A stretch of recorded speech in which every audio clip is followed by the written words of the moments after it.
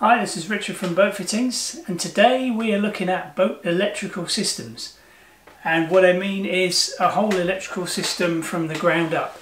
So starting with the boat battery, going through the master switch, we're looking at switch panels, lighting, float switches, bilge pumps, navigation lights, a buzz bar.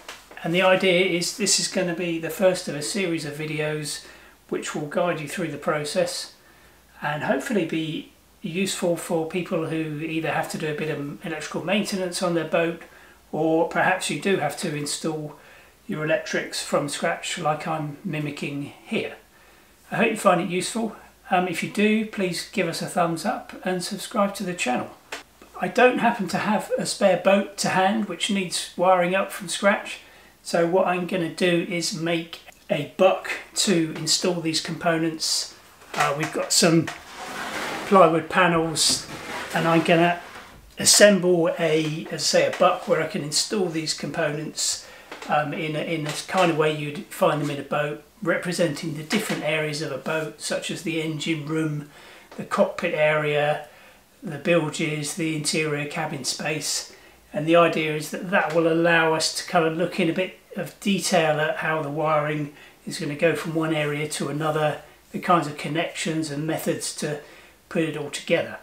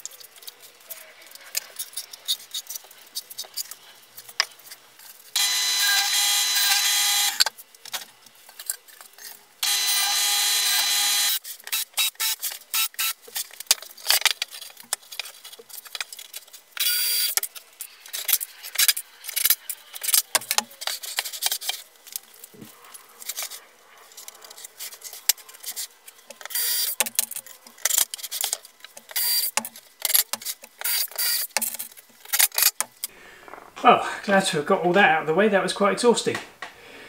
But now we have the plywood buck, which represents zones of the boat. We've got the engine bay down on this side. We've got other areas of the bilge here where we'll put a bilge pump and float switch. We've got the companionway down into the cabin space, a space for the main switch panel, bilge pump switch, and then on the other side we've got the main cabin space and an area representing the parts of the boat under the floorboards. So what we're going to start with is the battery terminal connectors and these thick heavy-duty battery leads,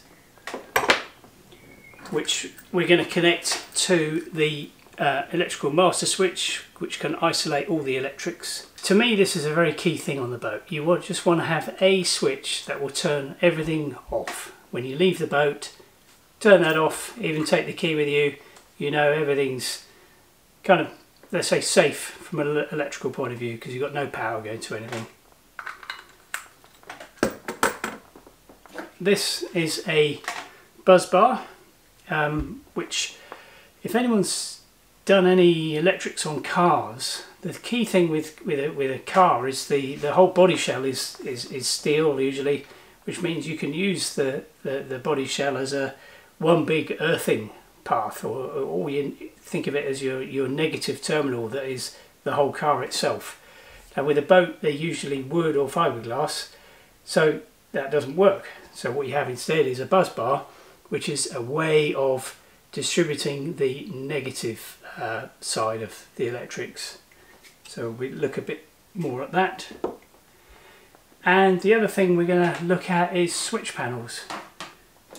Switch panels come in different kind of styles and sizes.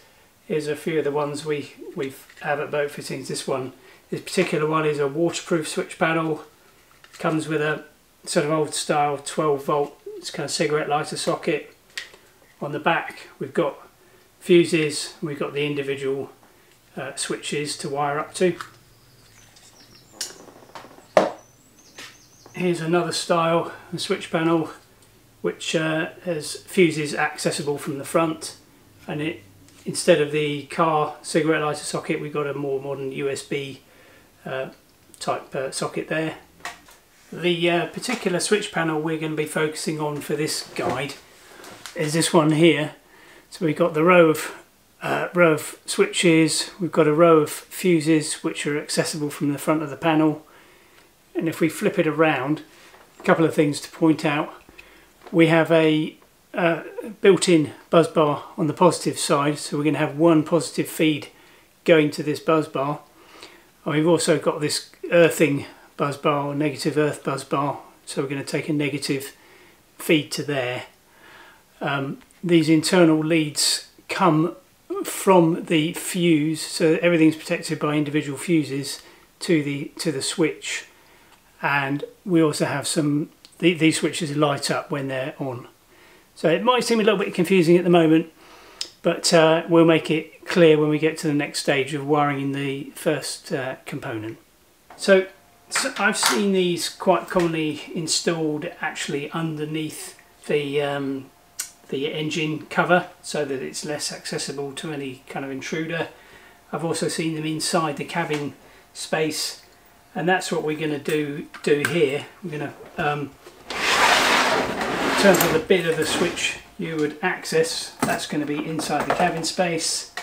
One thing just in terms of positioning this is, if you're going to have young kids on the boat, you might want to choose a position where they can't easily get to it and turn off your electrics as they're fiddling around while you're underway.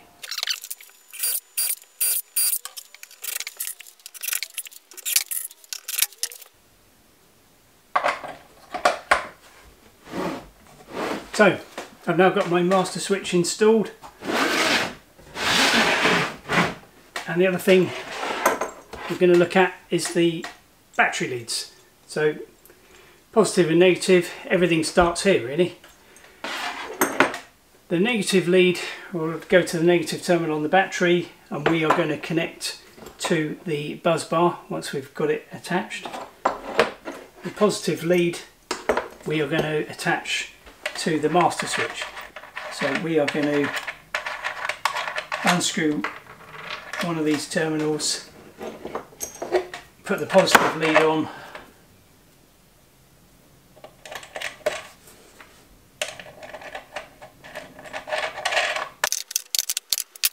okay, so next we have the buzz bar. On the boat, rather than having to have a wire from each component back to the battery, you have one wire to the battery, and then all the individual negatives can come into the distribution bar to make life a bit easier on the wiring.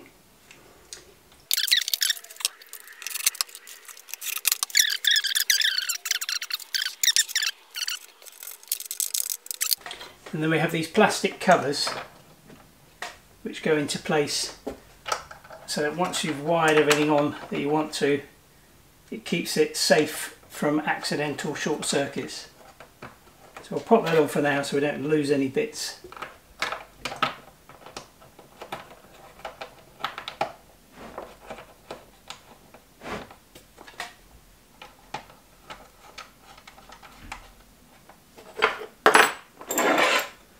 Okay, so now we've got the key bits of our wiring and circuitry that goes to the main battery, and we work outwards from these to the other things we're going to install in the boat.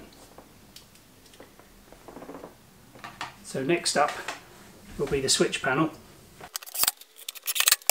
Just to say, on these switch panels, very few, if any, are really truly waterproof.